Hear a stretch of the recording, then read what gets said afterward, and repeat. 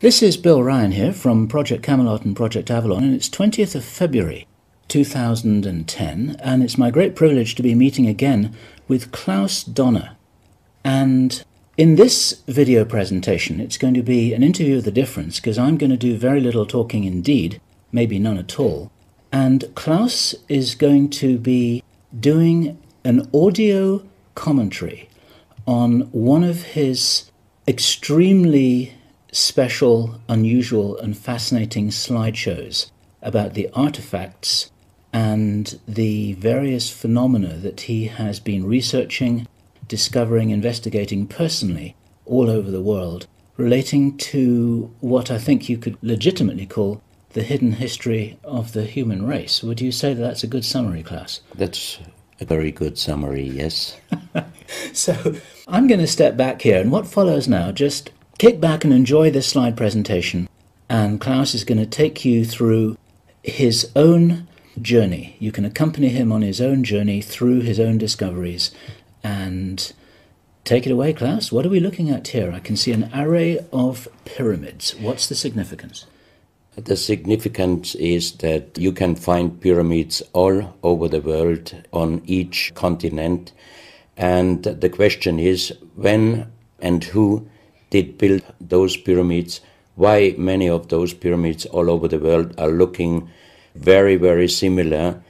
Another question is, did there really exist a global civilization? And I think many of our researches are really telling us that once upon a long time a global civilization existed. But how many thousands of years ago, we don't know. Most of the audience of Project Camelot may know about the story of one stone pyramid building found in 1984, 25 meters under the sea level in Japan, on the island of Yonaguni, which is the southeast Japanese island belonging to the Ryukyu island group. And there is still a struggling of some international archaeologists who are saying that these monuments were done by nature. But my friend Professor Masaaki Kimura did several years since then researches not only on this monument, but also he found several others close by. On the right side down you have a model, and one thing nature is definitely not doing on top of two platforms of this monument. There is one huge stone turtle and one huge stone bird like an eagle. Nature is doing many things, but not such a precise, perfect monument. And the question is, where are all the stones? If nature would have done it broken down, where are those stones? There are also streets, and there was also found a stone stadium like a Roman Colosseum with stone seat rows and stone stairs. Nature is great, is doing many, many great things, but not such perfect buildings. Here you have the huge stone turtle, and you can see also how small is a diver against this big monument. Here you have one street with stairs going up. Here again a very close-up picture just to recognize the size of this huge monument. Here you can see some world maps. On the top, on the right side, you can see the Piri Reis map, which was used already long time before Christopher Columbus came to America. And you can see how perfect this map was already in the beginning of the 16th century, showing part of Europe, of Spain, Portugal, part of Western Africa, and also part of South America. We do not know until now who was able to make such a perfect map already centuries ago. And on the rest of the Piri Reis map, which we do not show on this picture, you can also see the Antarctic without ice. In 1956, researchers found out that the Earth under the ice mass at the Antarctic is exactly like the Piri Reis map was showing. So this Piri Reis map should be at least older than 10 to 12,000 years. But the next question would be, who was able to make such a wonderful world map? On the left side, on top, you see Atlantis, done by Athanasius Walzemüller, and the map is the other way round. He did it the other way round, and you can see the continent between Europe, Africa, and also America. And you can see on the left side down different sides of a huge stone world map. This stone world map was found in 1984 while gold digging in Ecuador in an underground tunnel system with other 350 artifacts which do not really fit any known and existing South American pre-Columbian culture. On this stone map is a natural quartz line, a white one, and this is the front side of the world stone map, and you can see approximately in the Near East, close to Saudi Arabia, you can see an inlay as an eye. And from this eye to the right and to the left is a natural quartz line going on the right side over India, Thailand, and also there is a long island on the right side, which Professor Kimura's research gave him the statement that from the northeast Japanese island until far down after Taiwan, once there existed a huge continent. But then this world map must be older than at least 10 to 12,000 years.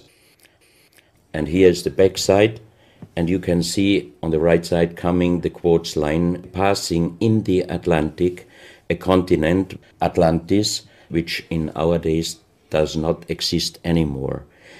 Then the white line is crossing part of South America, and here you have a close-up, and you can exactly see the Bay of Guayaquil, an inlay going up to north, and a round inlay showing exactly the place where there were found those artifacts, and there is also the best quality water worldwide existing. One other very interesting artifact found on the same place in Ecuador is the so-called pyramid with the eye.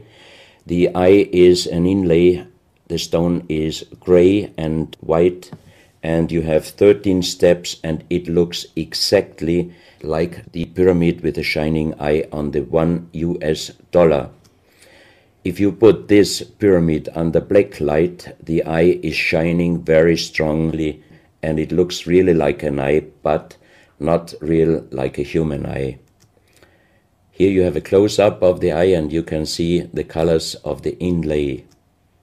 On the bottom of this pyramid, you have the inlay in little gold plates showing the Orion star constellation, and you have unknown writing. The translation of Professor Kurt Schildmann, who was the president of the German Linguistic Association, and he was perfect in more than 40 languages. He was able to translate this writing. He called it pre-Sanskrit because it is older than the oldest writing. And the translation of these 4 letters you can see here, his translation is "the Son of the Creator comes." As we found the same writing on stones in certain countries like Ecuador, Colombia, Illinois, United States, Clausel, France, Malta in the Mediterranean, Turkmenistan, Australia, and in southern Calabria, Italy, just a few years ago. Always there are stones and ceramics, terracotta, with the same writing. That means this writing existed once worldwide, and that means there must have been a global civilization older than Sanskrit, older than 6,000 years. And Professor Schildmann also told me that this writing has a little similarity to the Indus writing and also to the Easter Island writing. And as he said, this is older than Sanskrit. He called this writing pre-Sanskrit. On this stone, you can see on the top the 2 eyes, and then you see the right hand holding the pyramid and putting the left hand on top of the pyramid. That means showing how to use this pyramid with the eye. On this stone you can see an engraving, sitting a man on a stone holding the pyramid exactly as it was shown on the artifact before. From his eyes are going rays out, and on the right side you see two bowed persons. On his head he has something like a small helmet, and from this helmet goes up like an antenna to a strange object over him. And here you have the photo of the discovered helmet. We could not yet make a metal research or checking what kind of metal was used, but you can see in the center of the helmet that something is missing, and that might have been this kind of antenna which was shown on the artifact before. Another very strange finding from the same place is one big jade cup and 12 little jade cups. As the 12 cups are man-made and each one is a little bit different in size, if you fill them up perfectly with water and you put the 12 cups of water inside the big cup is completely filled. The next strange thing is that you can see on the little cups numbers which are looking like the Mayan numbers, but if you compare them with the Mayan numbers, you find out that there are some little differences. And on the big cup you can see a perfect inlaid star constellation, also showing the Orion and other stars. And inside the big cup it is very, very magnetic, and outside the cup nearly nothing.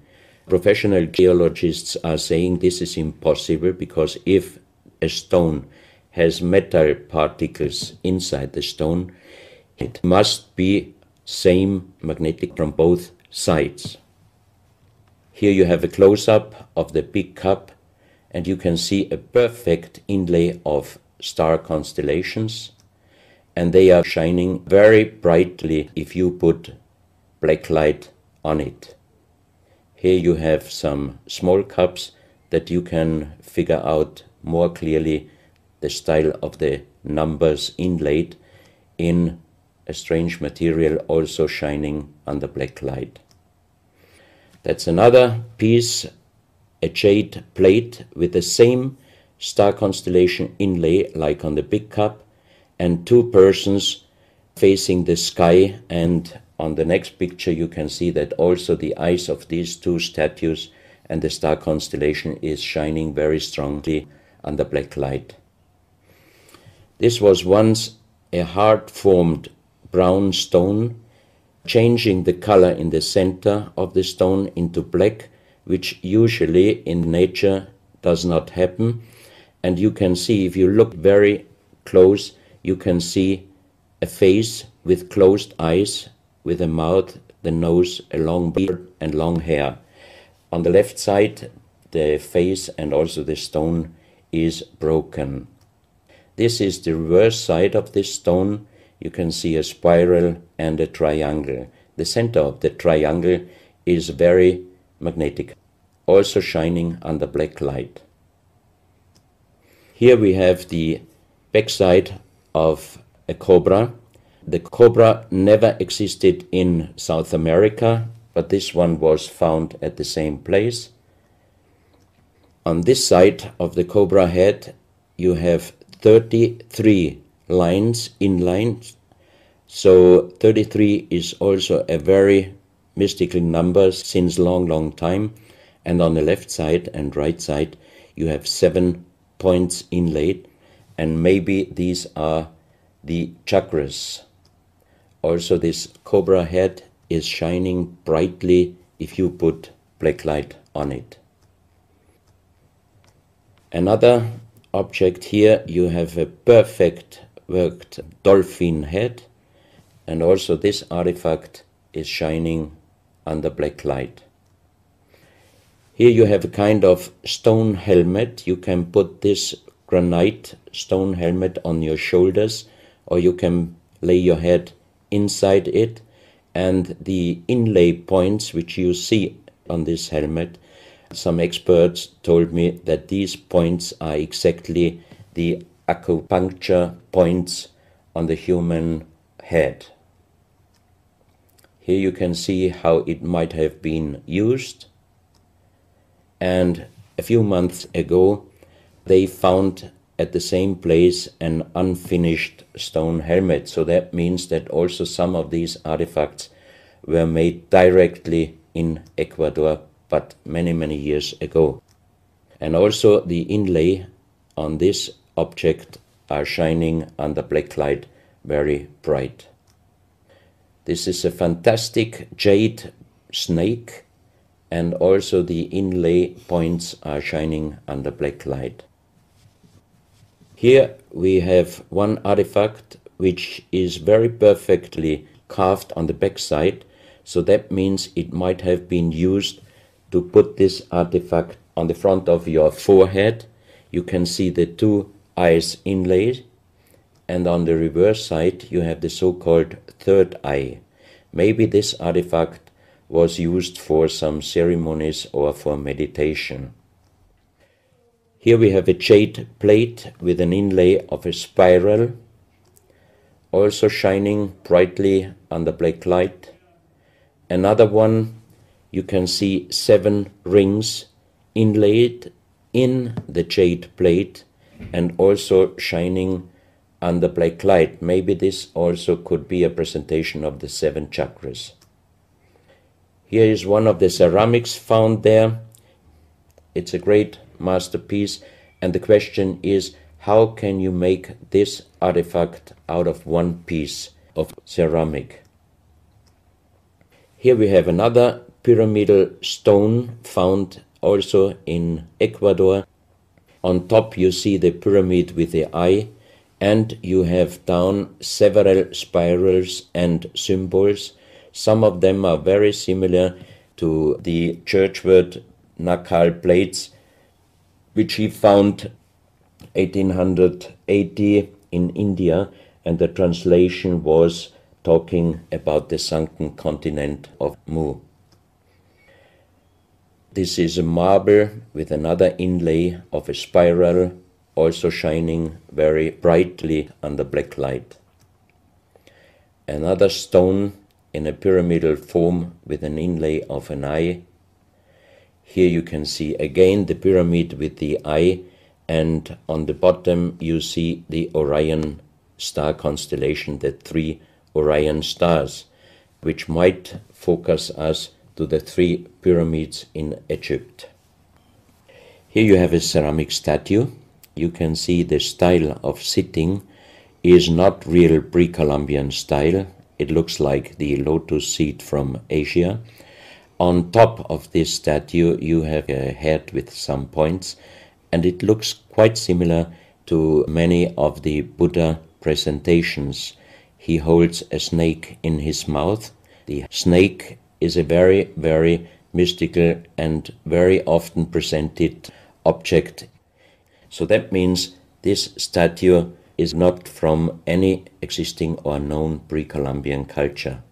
Even the next one, you can see that how this statue is sitting, it looks more the direction of Asia. On top of his head, again a very strange head, and in the center you can see like the head of a frog. Also the frog is a very mystical animal in old South American pre-Columbian culture, but also in Africa and also in Asia. Here another ceramic statue holding a kind of plate in his left hand, and it looks also not really pre-Columbian culture. This is another very strange artifact holding a stick with a snake. Again we have the snake here, and the question is where and who this statue was done. This is a photo of the Altiplano in Bolivia. Archaeologists and researchers found out that at least before 4,000 years, there was happen a very big impact in Argentina, and the shock wave of this big impact destroyed many stone buildings in the Altiplano of Bolivia. You have here a picture of Pumapunku, a very strange place close to Tiahuanaco in Bolivia, and you see tons of stone plates with perfect work on it destroyed. Maybe this was the reaction to the big impact in Argentina.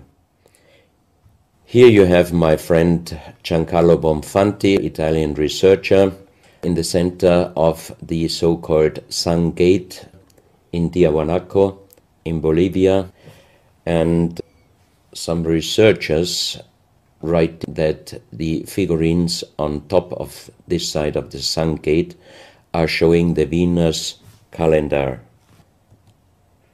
Here you have one of the big stone plates from Pumapunku, and you can see how perfect this stonework was done. And the question is, could you do such perfect work with simple tools? Close to this area, they found skeletons with a size of 2.6 meters. And the picture on the top shows you the skull of one of these skeletons, and it looks like it is deformed, but definitely these skulls are not deformed. They are natural style, like an egg. On this photo you see how strong the jaw of those skulls were. This is a front view, and the most interesting photo is this one, because you can see that the top of the skull does not have the three plates which we have as Homo sapiens, and that shows us that these skeletons are not Homo sapiens. What we might be able is doing a DNA check and an age dating on these skeletons, because we are very much wondering what kind of humans did exist long time ago and how long ago. On the next pictures I show you some artifacts found close by the real giants, and when I first time got this mask in my hands, I tried to look through the two eyes. At that time I didn't know that they were belonging to 2.6 meter skeletons, and I was just wondering, why did they make masks where you can only look out from one eye? But after knowing that those people were over 2.5 meters, I could imagine that their skull was of course bigger than our skull, and that's why these masks were for us oversized. That's another mask from Bolivia, another one with very wonderful encarving, many spirals and many symbols, which we also found in many other cultures. This is a very heavy stone figurine, and again here you can see on the top the head of a snake going down on his backside. This is the reverse side. You can see again the snake.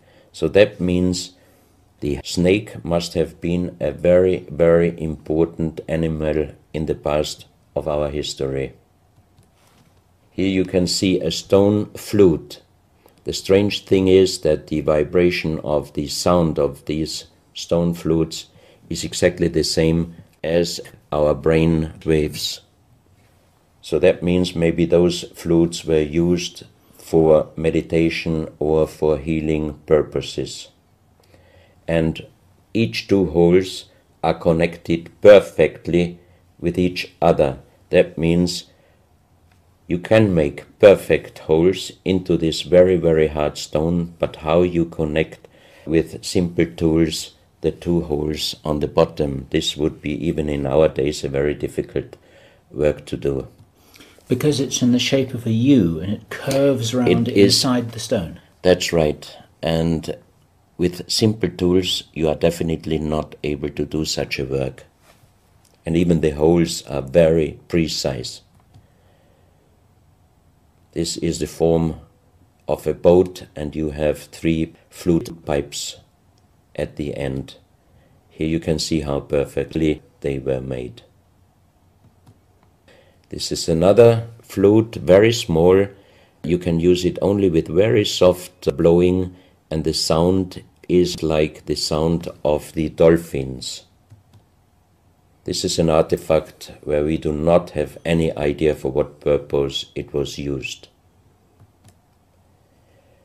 Now we are in Colombia.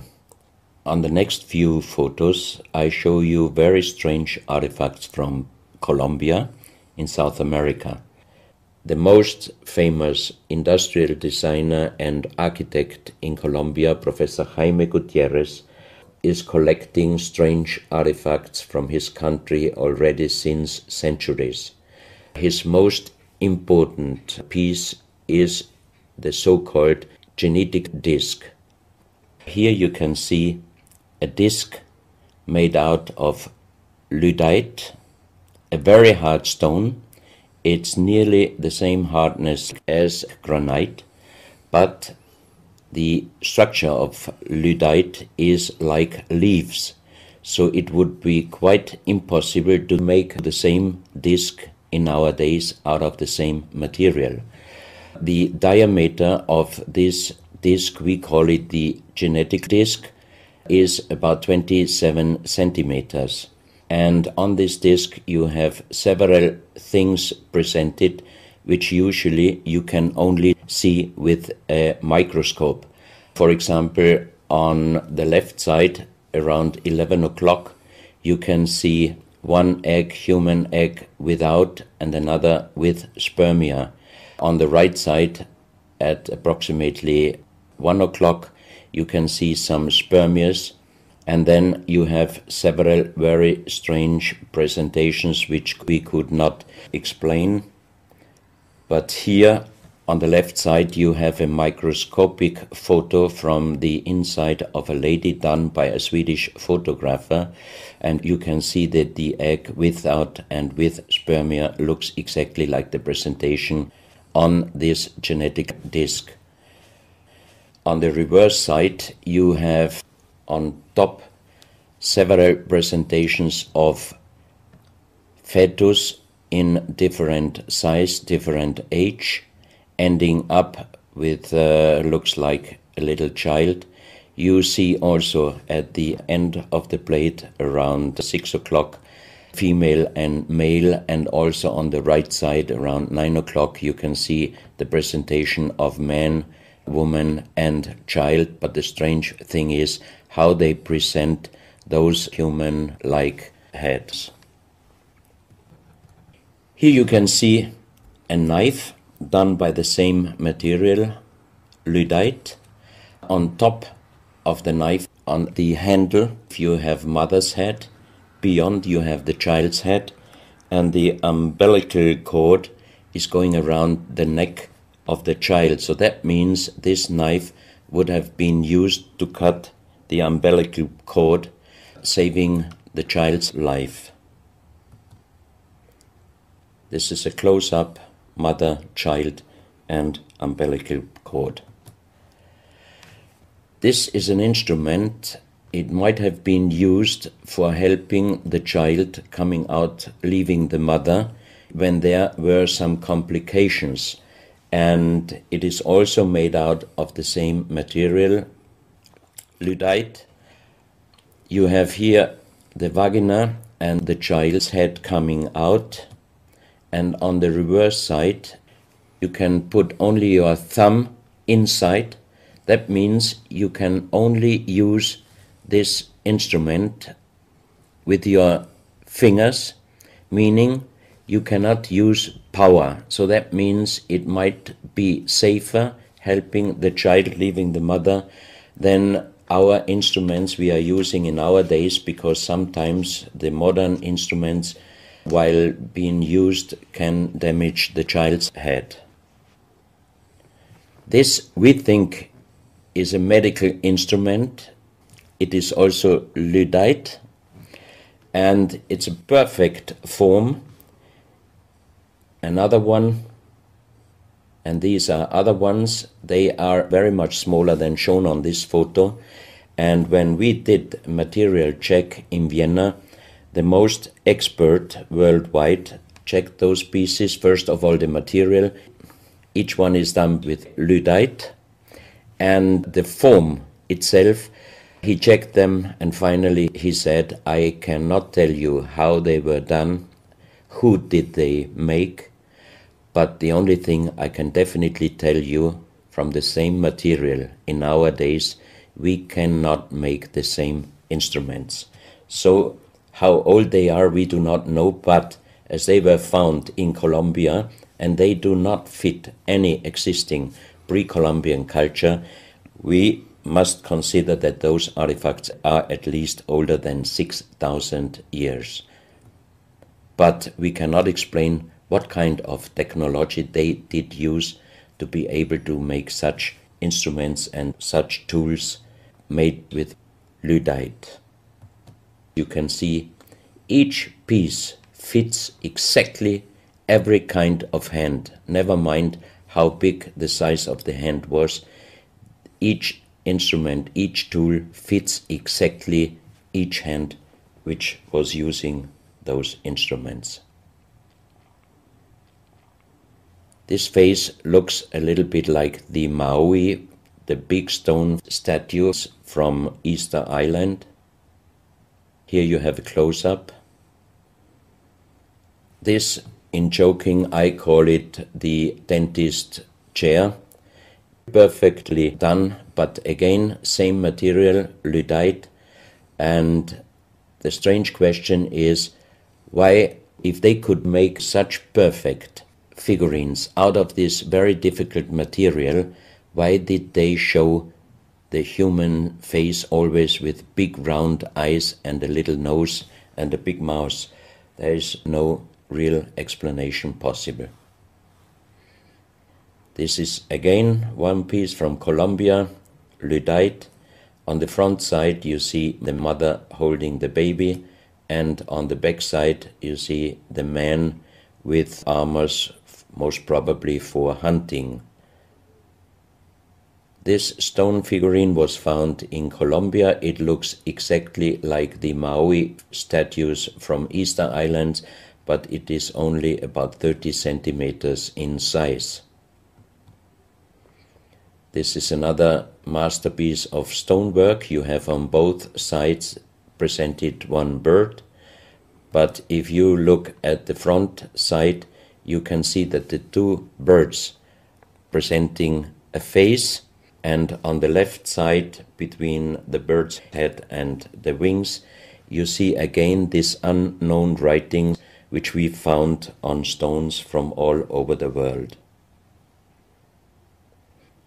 This is the mother holding a child, very strange face, and it's a kind of jade material.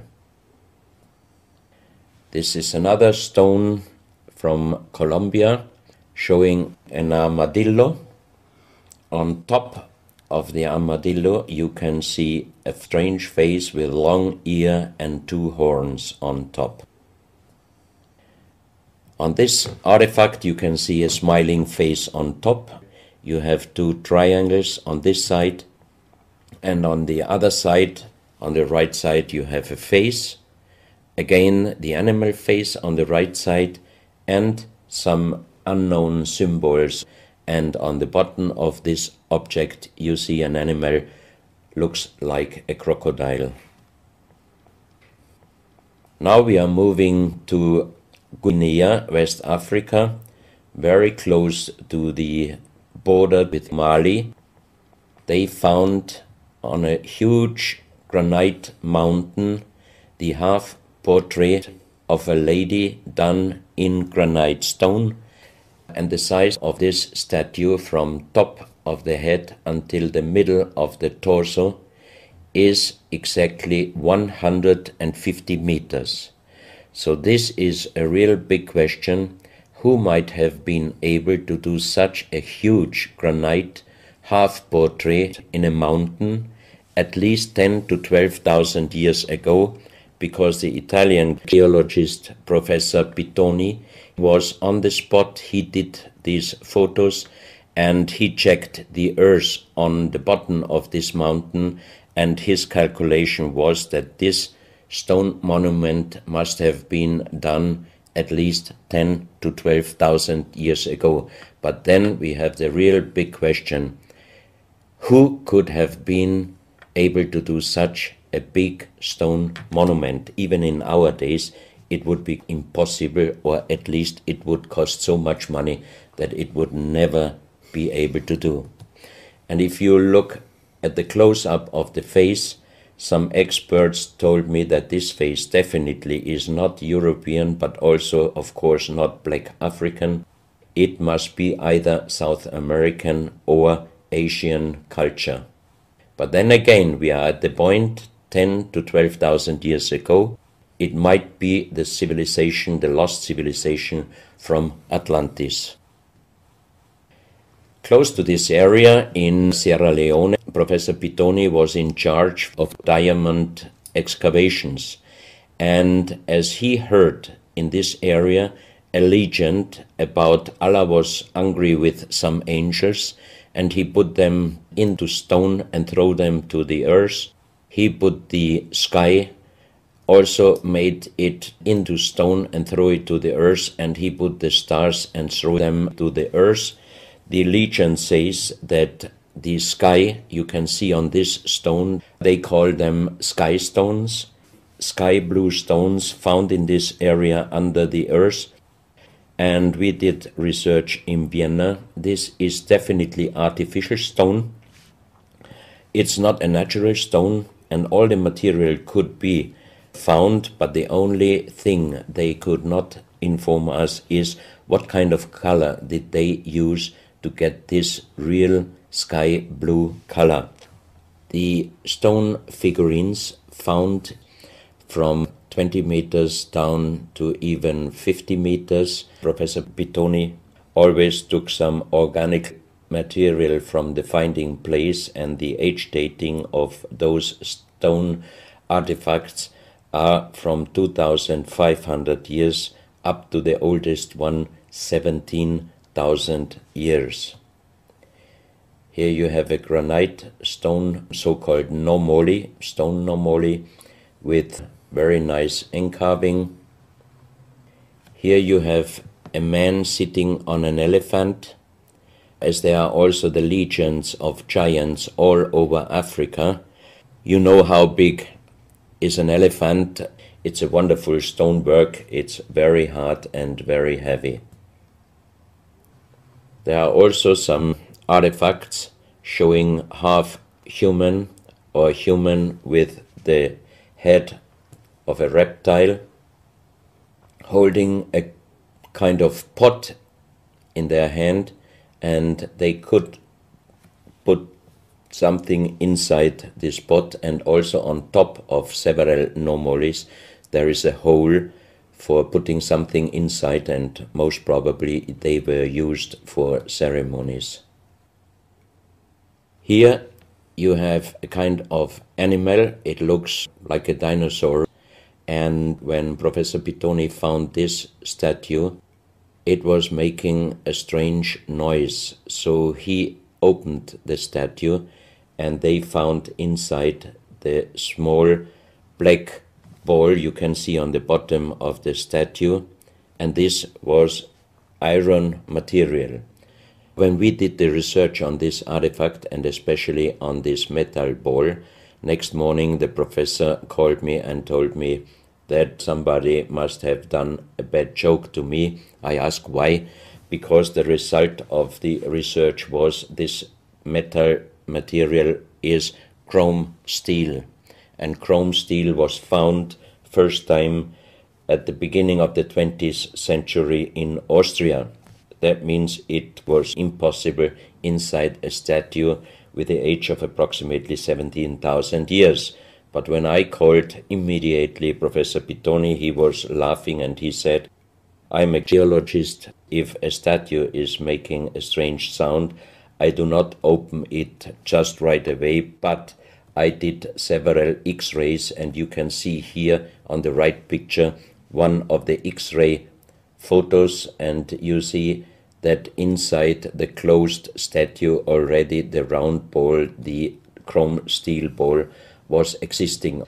On this X-ray photo you can see exactly, and also Professor Pitoni saw that this statue in former days already was opened but perfectly closed again, and he called a specialist who opened it exactly concerning this photo, the small stone ball which was closing the hole inside, and you can see that the metal ball was already existing.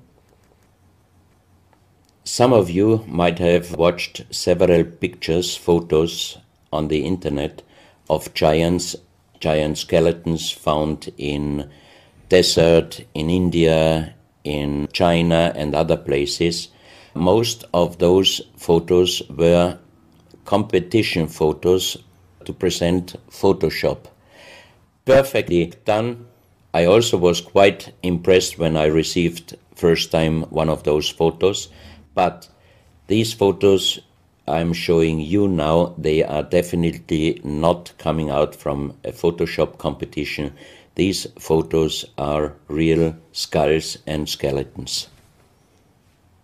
This skull was found in a tunnel system underground in Colombia. The skull is dated up to 11,000 years.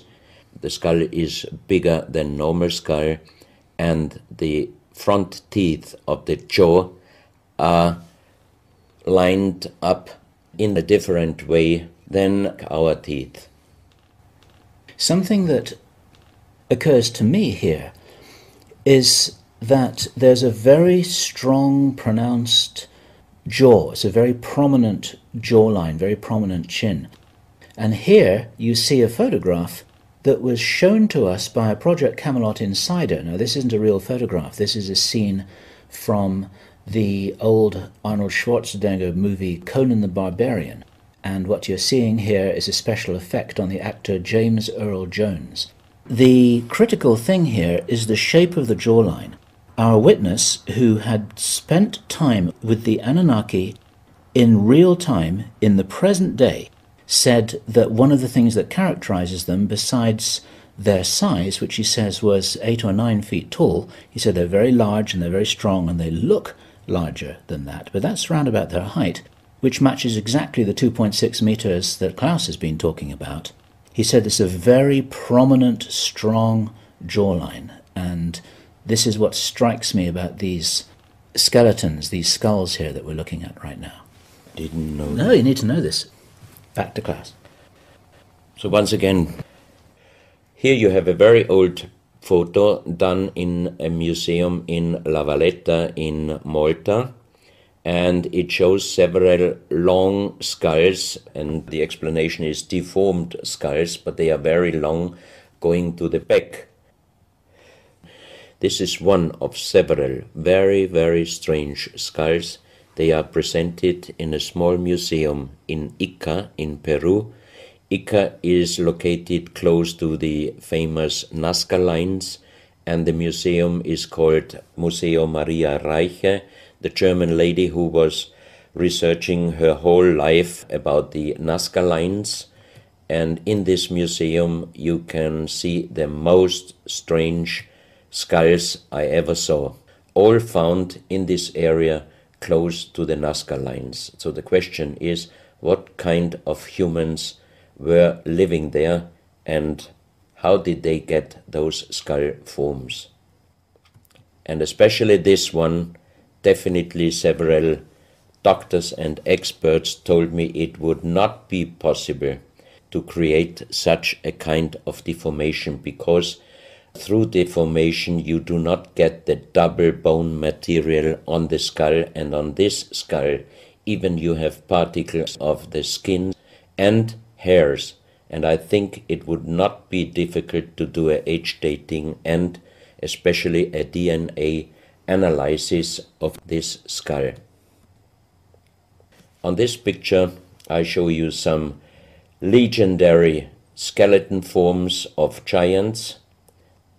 In the year of 1964, in the south of Ecuador, in the province Loja, there broke down a part of a mountain platform, and Father Carlos Vaca, who was working as a priest in hospitals, he was called to this place and he found the broken bones of a giant. Good. Well, Klaus, I asked you if you would take us on a journey, and for the last nearly an hour, I think it is, you've taken us on a fascinating journey not only around the world, but through time, back as long ago as 17,000 years. And it's a real reminder of how little we know about what our history really is. These are important pieces of an important puzzle, and you're doing an enormous amount to raise people's awareness of what it is that we're not shown in many museums, what it is that we don't read in anthropological textbooks, and what it is that many university professors still refuse to recognize. And thank you so much for your part in helping to raise our own understanding of our history on planet